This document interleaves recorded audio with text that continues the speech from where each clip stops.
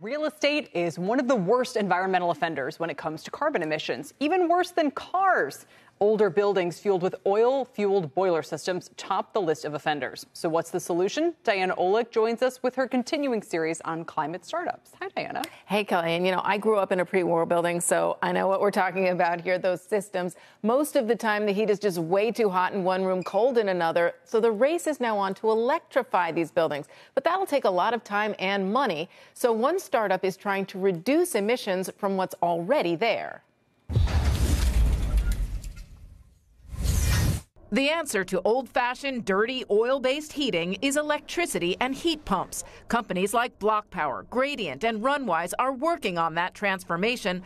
But a Brooklyn, New York startup called Kelvin is working to improve and decarbonize the existing old systems. They invented the Cozy. The Cozy is used to get control over those old radiator systems. We're able to stop heat from being released unnecessarily into those hot rooms and get it more efficiently to the cold rooms, which increases the efficiency of the building and makes everyone more comfortable. The Cozy is basically smart insulation around the radiator that improves steam distribution around the building. It can push the heat more efficiently to cold rooms and also store heat in the enclosure when the boiler's off, so you can use it later. As a result, the boiler doesn't operate as much, burning less fuel, saving money, and lowering carbon emissions. The Cozies are controlled by the user with a simple interface that lets them set the temperature, including scheduling, etc. And all those systems are connected to the cloud, to our databases, which help determine what the building is doing in response to the individual need of each room. Kelvin says it has 10,000 Cozies installed today and expects to triple that by next year.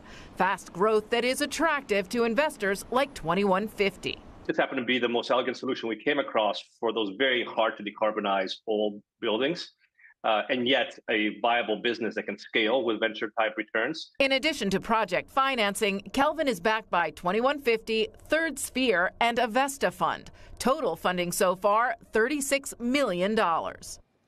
And the government's IRA funding has been huge for Kelvin. A tax credit is helping them offer lower-income buildings a subscription model at no cost. That's something they wouldn't be able to afford otherwise. They're also a big part of New York's Local Law 97, one of the prescriptive items in the law, actually, which requires owners of large buildings to reduce carbon emissions starting next year with the goal of a 40% reduction by 2030. So a lot of homeowners are familiar with if you have to do the scan for the old oil tank to see if you still have one of those around. Now, it seems like those are becoming pretty much obsolete. So for the apartment buildings, this is really kind of the next battleground, it seems like. Yeah, and we've seen a lot of companies that we've actually profiled here. One was called Block Power, which was electrifying buildings. But again, it's a huge task in a place like New York City where pre-war buildings are the norm. And so to get that oil transferred to electric is going to be a tough one. So this way, at least you're reducing emissions while you still have the oil there. And what's the financial impact of all this to the typical renter? Yeah, I don't have to tell you guys how much oil prices are going up, and so that plays into your utilities. But Kelvin says they can reduce the costs by 25 to 40% of oil just by having to heat less. Interesting. All right, thanks, Diana. Good to have you in the house. Great to be here. Will we see you Wednesday in Washington? Are you Tuesday and Wednesday at Climate Week, New York City? I will be here. You'll be here. We'll miss you. We'll be there. Why else would I be here? All right, good to be with you.